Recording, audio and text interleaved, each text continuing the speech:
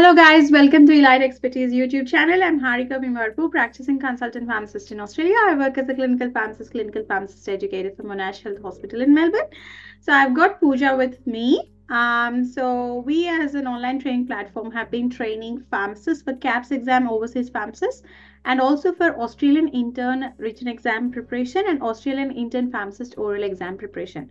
So I've got Pooja with us, who is practicing as a intern pharmacist in Melbourne-based retail pharmacy, and she cleared her intern pharmacist written exam and her oral exam in her very first attempt.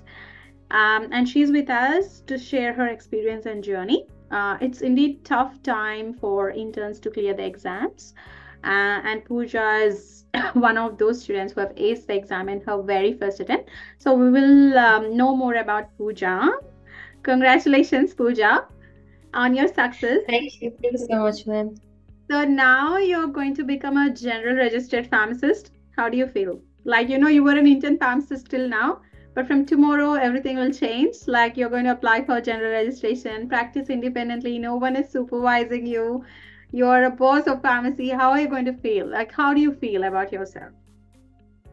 Feeling like I'm a bit of like nervous and scared as well, because when I was like intern, there was like still like, even if I'm like registered, there will be like my other pharmacists who will be helping me, and that I'm feeling like scared, nervous, and motivated, all like a mixture of feelings.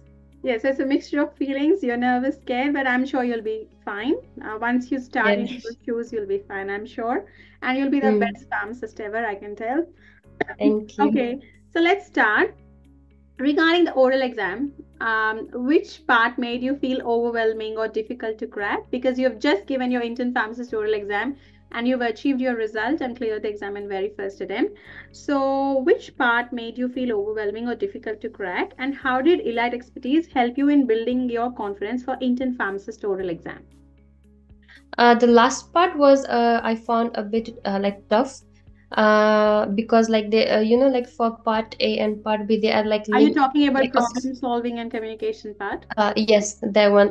For the other parts, there is like a bit of like limitation in the questions, but for part C, they are like, it's very much vague, and there is a lot of brainstorming in that case. So I found it that part a bit challenging. And then like you and I said, the way you have like made us we practice together, and the type of questions, and the types of question you used to ask while practicing, there was like, the horizon was too big, the way we have to like do the brainstorming, that made us like practice a lot, and then that made it much easier for like part C.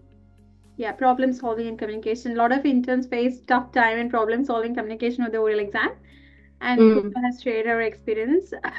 She basically talks about increasing the horizon of practice-based questions so that when you, if you're used to tough questions in the practice, in the training, in the coaching, once you see the exam, it will be very easy for you. Great, Pooja.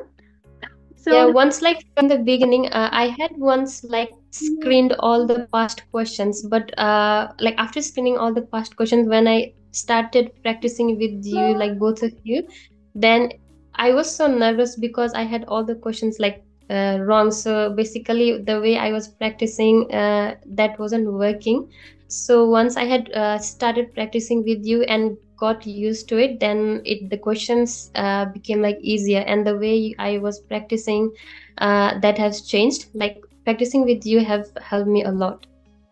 yeah, so you found the mocks useful, like simulated mock practices before the exam, very useful in clearing the oral exam. So great. Yeah. How did you prepare yourself to tackle legal and ethical scenarios in primary healthcare?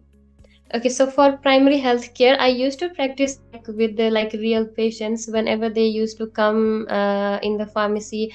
I used to like recommend products, and then also like counseling things. And uh, I also like practice past questions as well. And apart from this, I also like checked all the like products in the pharmacy, and then I used to think like what sort of like conditions they can be used. So like in that way I practice for part A, and part B I just practice from like past questions, and then what sort of like scenarios that can come in like real like while practicing. So those sort of things were like practicing guides. Yeah. Yes. So it's all practice which helped you in clearing the exam. Yeah. So Yeah. how the last question is, how strongly do you recommend elite expertise for Australian Intern Pharmacist exam preparation, and any special message and talk about your future plans? I highly recommend this like elite expertise for the intern pharmacist, because it has helped me a lot to like the way I practice, the way I like how I see the questions, how I should think about a question like and about a condition. Elite expertise has helped me a lot, and yes, I recommend everybody to join elite expertise. Thank you so much, and all the best for your future endeavors. Now you're going to be a fully qualified pharmacist. So I hope Yes, thank you. patients will benefit from you, and you will make an impeccable impact in the community pharmacy practice in Australia. We wish you all the very best, Pooja, from Team Elite Expertise. Thank you. Thank you. Thank you so much. Thank you.